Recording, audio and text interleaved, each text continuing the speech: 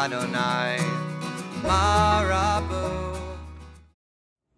Parashat Miketz, or Joseph passes Pharaoh's test and then tests his brothers.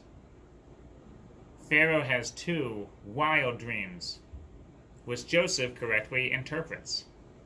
Joseph rises up from prison to be Pharaoh's second in command.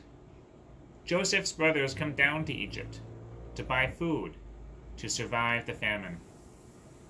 Joseph recognizes his brothers, but they don't recognize him.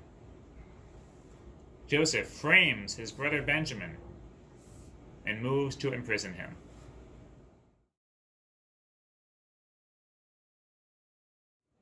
Joseph's story is filled with dreams, dreams that come true, if not all at once. Recall that Joseph's brothers come down from Canaan to Egypt to buy food to live out the famine, and they approach the second in command of the whole country and bow down to him, and in so doing, fulfill a dream. Here's the verse. Joseph was the ruler of the land. He provided food to all the people of the land. Joseph's brothers came and bowed low to him, faces to the ground. This was prophecy fulfilled. This was the dream finally realized. Remember those two fantastic dreams Joseph had when he was just 17? Of the brothers, of sheaves of grain bowing down to him, of the sun, moon, and 11 stars, the rest of his family, bowing down to him. And here, it takes a couple decades, they're doing so.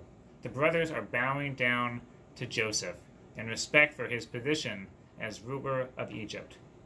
Now, of course, the brothers aren't aware this is Joseph. They don't realize they are fulfilling the prophecy. But Joseph, he must remember his dream. It was unforgettable. Is he aware that the dream of his youth is finally fulfilled? We don't know. The text doesn't say. In our lives, we all have dreams. And sometimes, if we work hard, and if we get lucky here and there, we reach them. Sometimes we may reach them, but be unaware of how far we've come.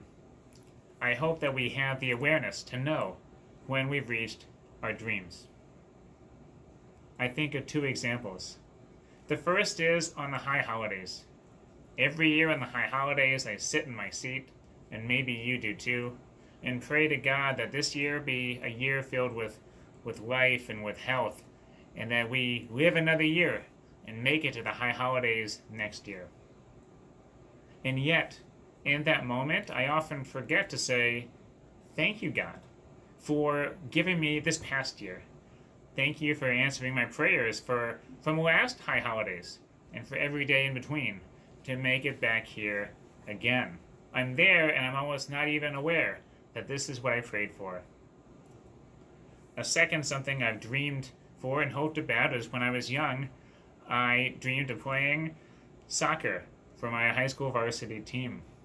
And I played 2 seasons for many years, and finally, before my junior year, I made the varsity. And that first day, that second day was great. I was on a high. But after that, it was a grind. Just hard workouts, trying to make the starting lineup, and just going through the motions of like the hard work of being on a team. And only in the middle of the season did I look around and say, wait a minute, like this is what I was hoping for, and I've made it. And I should feel good about that. Whatever our dreams are, I hope we achieve them. But more than that, I hope that we appreciate it once we get there. If we climb a mountain, the whole point is to reach the top and to look around before we take that next step.